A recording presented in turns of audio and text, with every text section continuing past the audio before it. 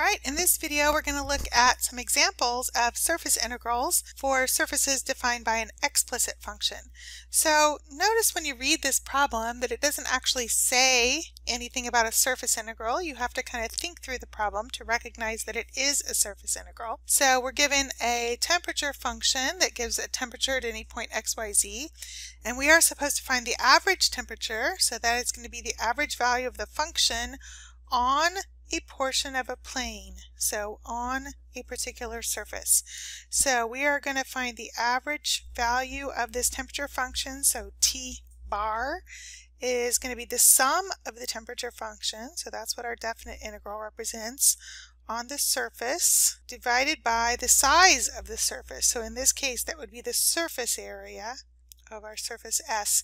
And we might be able to just write down the surface area if it happens to be a surface that we know the surface area of. If not, we could just use a surface integral to calculate that. So integral over the surface S of d sigma. So we're just adding up all those little surface area pieces. So we really have two surface integrals to do in this problem. And there's a lot of equations in this problem too. And so one thing that's really important about surface integrals is to be clear about what is the function you're integrating and what is the equation for the surface you're integrating over.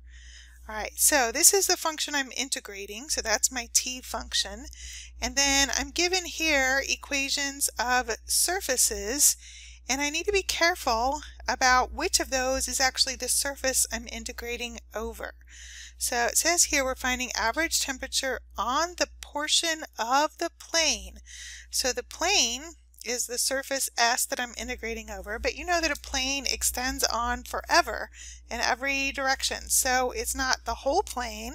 We need a closed and bounded part of that plane. So we are interested in the part of the plane that lies inside this cylinder, so that basically provides a boundary for a region. So you can see that it would be really easy to accidentally think that you are going to be integrating over this cylinder rather than over this plane. So just be really careful as you read these problems that you're clear about what you're integrating over. Okay, so I don't absolutely have to draw a picture of my surface, but it might be a little bit helpful to do that. So I've got an XYZ coordinate system set up here, and my plane, that is the surface that I'm integrating over, is like a cylinder. So it's missing x in that equation, so that plane will extend parallel to the x-axis. So a quick and easy way to draw that graph of that plane is just to draw the trace in the YZ plane. So that would be the line z equals y plus 4. That's the generating curve. And then that plane will extend parallel to the x-axis. So it's a little bit difficult to see because the x-axis and the generating curve kind of line up here.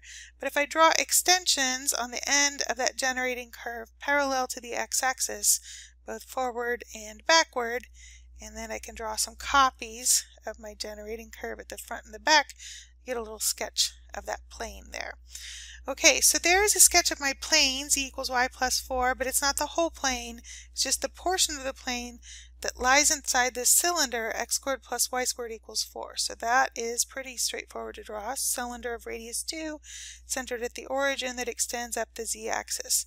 So essentially that cuts off just a portion of that plane, and that little portion that cylinder cuts off. So think about if you just had a really sharp cylinder that just sliced through that plane, that would cut off that portion of the plane that we're actually going to be integrating over. So there is our surface S.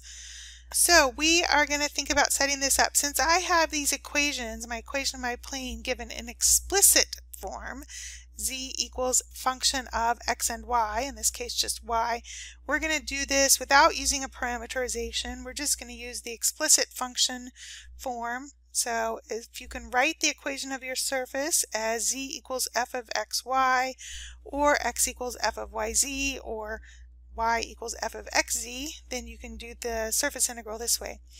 Alright, so I need to think about where I have a one-to-one projection of that surface. And since my surface is a plane that goes parallel to the x-axis, really the only place I do not have a one-to-one projection is if I project parallel to the x-axis back into the YZ plane. If I project that plane back into the YZ plane, I end up just all along that line that was where that generating curve was in the YZ plane. So I don't have a one-to-one projection into the YZ plane. I do into the XZ plane, and I also do into the XY plane.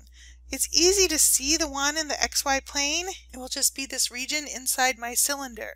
So it's easy to see from this picture the projection of my region down into the XY plane.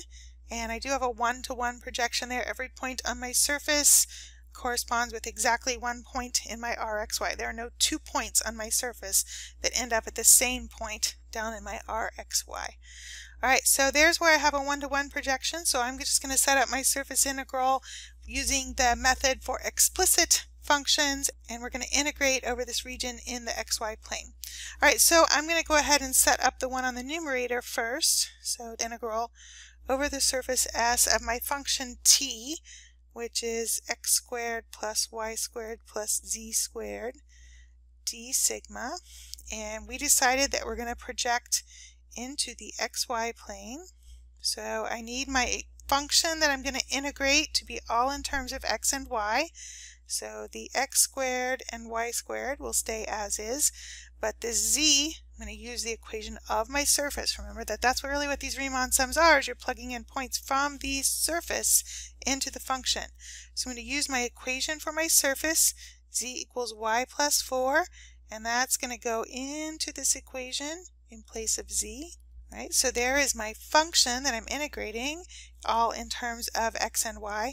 And then I need my d sigma. So remember, for the explicit form, we had these partial derivatives squared plus 1, the sum of all those things inside the radical, and then dA, we're going to integrate over that region R in the xy plane.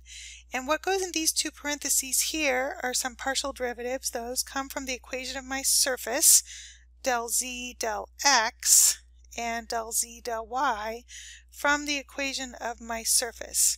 And so again, those partial derivatives are going to come from your surface because this differential represents surface area differential, and you need to just take those partial derivatives with respect to whatever plane you're projecting into. Is an easy way to kind of pay attention to that pattern there. Alright, so my equation of my surface, z equals y plus 4. My del z del x will be 0, since there's no x in that equation, and del z del y will be 1. Okay, so at this point now I'm ready to just do a double integral. And so maybe you want to go ahead and draw your region that you're going to do your double integral over in just 2 dimensions here. So this is my region RXY, just in the XY plane, and that's going to be a circle of radius 2, because that corresponds to all those points that are inside that cylinder of radius 2. Okay, so at this point you should look at this integral and you might think about, can I just write down the answer to this double integral? For this one you probably cannot. And then you might think about, how do I want to set up this double integral? So do I want to do dx on the inner integral, or dy on the inner integral? Or for this one, you should probably say, I would like to do polar coordinates. So we'll set that up in polar coordinates and evaluate that. Okay, so I've converted to polar coordinates here. So you can see in place of the x squared plus y squared, I just put r squared.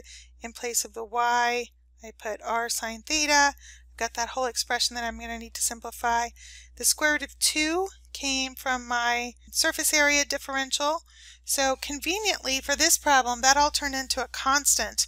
Remember that if you end up with variables inside there, integrating variables inside a radical can sometimes be difficult. So that's nice when it turns out simple like that. And then remembering that the dA in polar coordinates is this r dr d theta. Alright, so now I need to go ahead and integrate that. You'll probably do a little simplifying. I'm going to just go ahead and write these steps out and then show you what the answer is.